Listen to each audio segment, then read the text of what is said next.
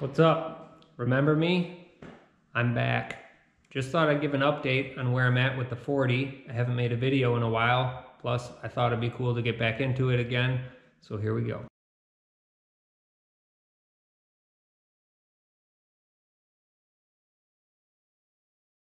If you remember the last video I uploaded to YouTube, you know that this was just a cab sitting here and I had just cut the floor out of it. Since then, a lot has changed. Let me walk you through it. The next thing I did was build the frame out of 2x6 1/4-inch wall box tube. I Z'd the frame in the front and the rear for suspension clearance as well as aesthetics, and each joint was fish plated with 1/4-inch plate. Next, I dropped in the motor, which is a 12-valve Cummins with a P-pump bolted to an NV 4500 5-speed trans.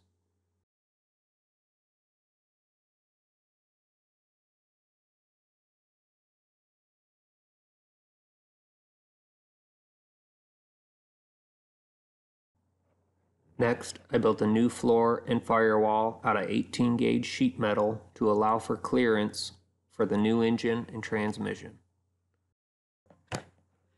Once I was satisfied with the floor, everything was sprayed with epoxy so that it wouldn't rust while I continued to work on other parts of the truck. Next, I built the front suspension. You can see it's a parallel 4-link with 1.5" DOM tube and a panhard bar. The truck's going to be rolling on full air ride. Up front is a 2,600-pound bellow-style airbag. Here you can see the front axle. It's a Dana 60 Kingpin, 1 ton with locking hubs. For the shocks, I went with Fox 2.0s that should allow for about 11 inches of travel. For the rear axle, I went with a Chevy 14-bolt. Comes with 410 gears and a factory limited slip. Here you can see the same Fox shocks and a parallel 4-link, similar to the front, except I used 2-inch DOM tube for the rear 4-link. Here's the rear airbag mount and panhard bar mount. All the mounts were made with 1/4-inch plate, and I laminated them with 1/8-inch plate for strength. Here I modified the hood from the original butterfly style to make it a one-piece hood that opens the hinged point on the firewall. The hinges are just some generics from eBay, and the hood latch is from an F-150.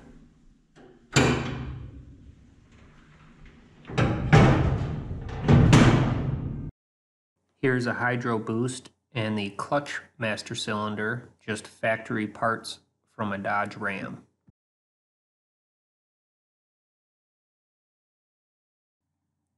This is the steering setup. I used an early Bronco steering gear and Borgeson steering joints to connect to the steering column.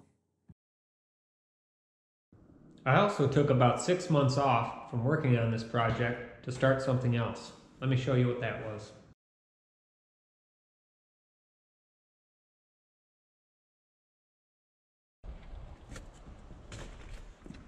Check it out. This is my new garage. So last year when I wasn't making videos, I built this garage. It's about 1,200 square feet. It's just basically another space for me to work. Haven't really done much out here since then, other than a couple oil changes and some parties, but eventually I'll make some videos down here where I'm working on something. So that's what I've been up to.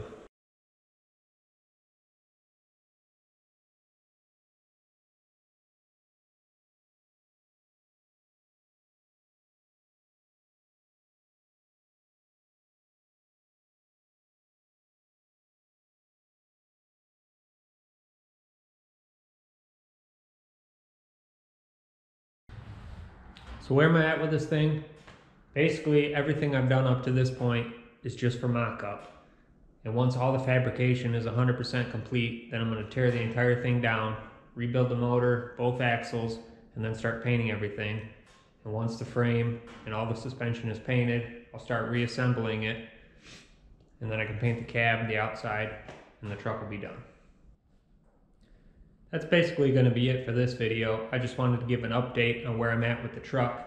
The next video I make, I'm going to be doing some work on the interior, so keep an eye out for that. So I guess, thanks for watching.